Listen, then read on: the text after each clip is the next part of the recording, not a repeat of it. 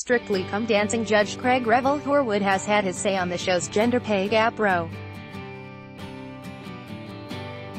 Last year, it was revealed that newcomer Shirley Ballas had been paid £180,000 by the BBC for her first series as head judge, £70,000 less than Len Goodman had been paid for the same job. However, in April, the Mirror reported that Shirley had scored a £70,000 pay rise to bring her wage up to the same as Len's.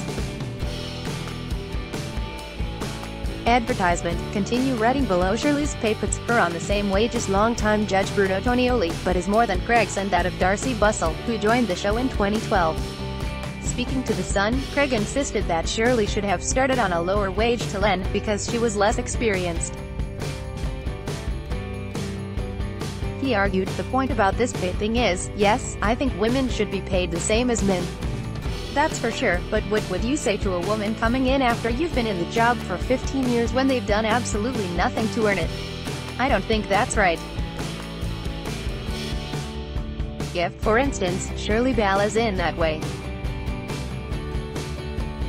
you'd expect she would start on something lower because she's never been on TV before. The show's been going for 14 years. Len Goodman earned a major reputation and put the show on the map like we all did. We all created it from the beginning. And I don't think it's comparable. Sorry.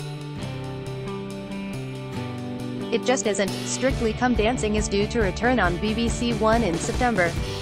Want up to the minute entertainment news and features? Just hit like on our Digital Spy Facebook page and follow on our @Digital Spy Instagram and Twitter account.